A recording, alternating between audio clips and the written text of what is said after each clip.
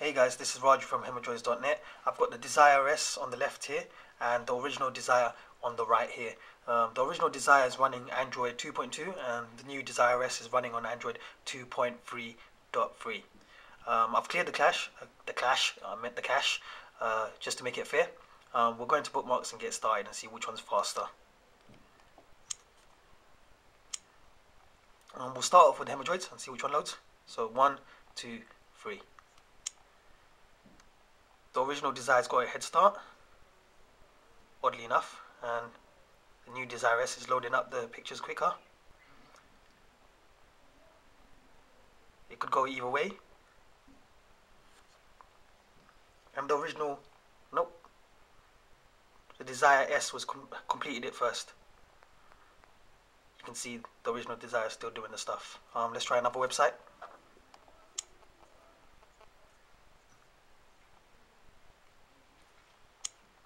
And this time we'll try out Engadget and see which one's loads quicker.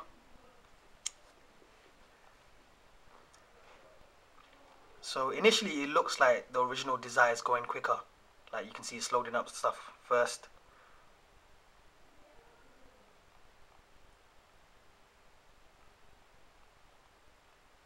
And the Desire S has won again, just by a few seconds. Let's give another website a try. We'll try BBC News this time. Start on both at the same time. And it looks like the original Desire is off to a head start.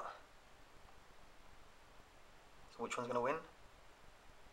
And it was the original Desire. So it's a little odd here. The Desire S is using newer hardware.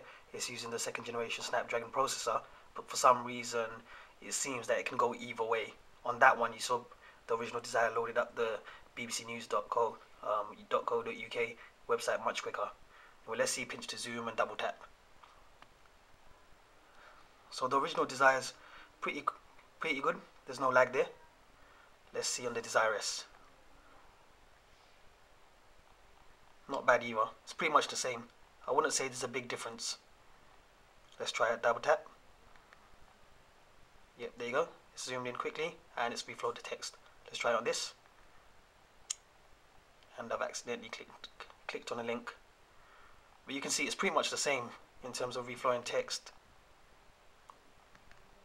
And it's a bit of a hit and miss when it comes to which one loading the web page is quicker. Anyway, I'll leave it at that. This was Raju from hemorrhoids.net. Take care.